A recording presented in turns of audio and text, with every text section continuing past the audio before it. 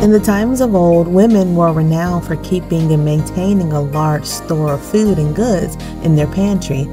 They prided themselves on their acquisitions. The feeding of their family was the old-fashioned homemaker's main mission.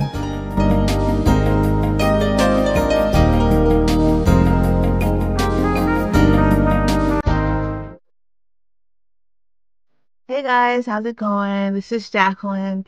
Today I'd like to talk to you guys about the art of pantrying. The old-fashioned homemaker kept a large garden and was skilled in the management of that garden.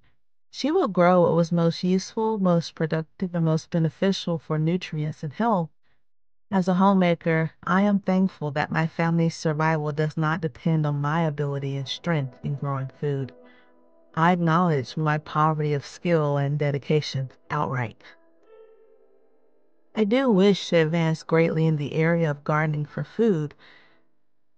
Becoming skilled in the garden and preservation of the subsequent harvest ought to become a wholehearted pursuit of mine. I want to cultivate the pantry of my home, making sure it is well stocked with the variety of things needed for the running of my home. This is my conscious attempt to reject convenience culture, even in my small way. Some ways I try to make a difference in my procurement is by growing what I can, shopping local, stocking up during sales, and traveling outside my immediate area to find nutritious, flavor-packed essentials from cultures other than my own. Some people groups focus on building nutrition like probiotics through primitive methods not practiced by today's homemakers. Things like kombucha and kimchi and sauerkraut are all important foods that aid in the nourishment of our bodies. When I first started looking into starting my pantry, I was met with all kinds of things that would not work for my climate. I live in Zone 8B, South Mississippi, with wet, humid springs, hot, humid summers, and mild, short winters. It doesn't make sense to have root cellars here. I don't even know of many people with basements. Those things are just not easy to come by, let alone stock. So, that romantic idea of having a place to store ropes of onions and garlic and cases of unripe pears and squashes and pumpkins is not really feasible for me. So, what is a Southern old-fashioned woman to do? Well, I use those foods as fresh items only. I don't grow a large amount of these foods simply because the humid nature of my area, and specifically my home, will result in more loss than gain.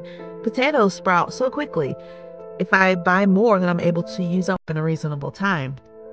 So in my case, I just purchase root vegetables as needed. And I prefer to grow my own herbs and things that can be canned easily, as well as growing fruits and plants for tea. This setup makes the most sense for my climate at home.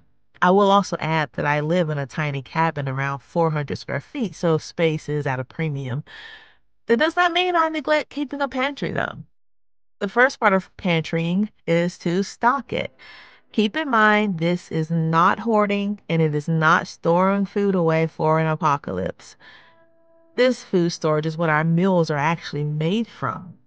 That's the beauty of maintaining a working pantry, is the fact that it's completely customized to your life. Your pantry does not have to look like mine or like anyone else's for that matter. You also don't have to live on a farm or have a traditional root cellar to embrace the art of pantrying. You may have to get creative and step out of your comfort zone and create new habits, but almost everyone in some way can return to the time-old art of building up a pantry. As we build our pantry, we need to make sure we are not being wasteful. It's so easy to get inspired and overwhelmed with all the canning recipes you find on the internet. They usually have some new method of preparation or added in a funky new ingredient. Either way, you now have 45 jars of fireweed peach applesauce. Has your family ever eaten that much applesauce in a year? Just be cautious of trying too many new things at once. Some of my favorite YouTubers share their tried and true recipes, and all of a sudden, I've been influenced to do as they have done. So I go to the grocery store, buying the ingredients to make the item they suggested, only I tend to watch homemakers with seven, eight, even nine children. I only have one child. So now I'm stuck with 5 meals worth of food and new ingredients, and I don't even know if we actually like the recipe. I have to find some more new recipes to use up the collection of the new ingredients I purchased.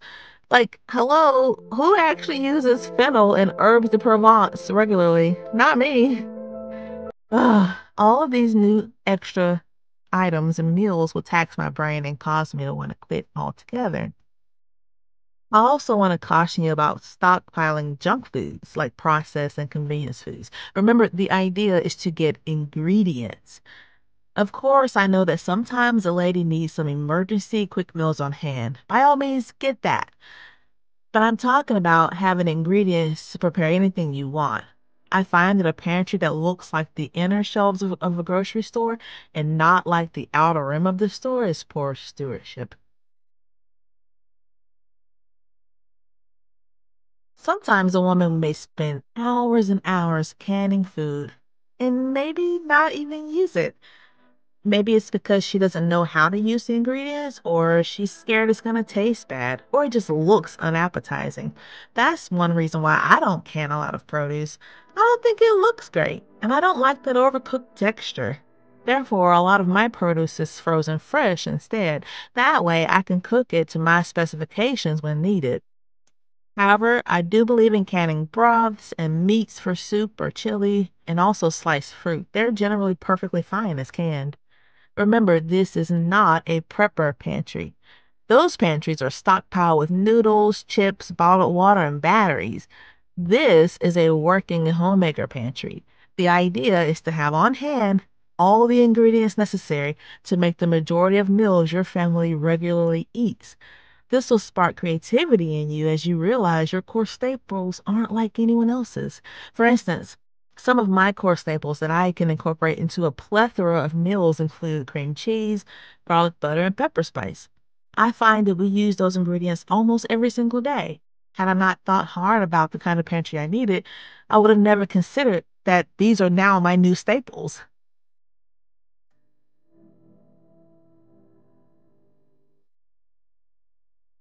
As you work through building your pantry, you will gain so many new skills, like knowing exactly when the apples in the fridge will start to go soft, knowing that the small amount of cheese left is perfect for 2 omelets, and how to freeze leftover buttermilk from that one time you processed 18 cartons of heavy cream you found deeply discounted at the grocery store into butter. That was a lot of fun. Did you guys do that? In no time, you'll be adding diced red onion and hot sauce to your pickled eggs to make them taste more flavorful and turn slightly pink in color.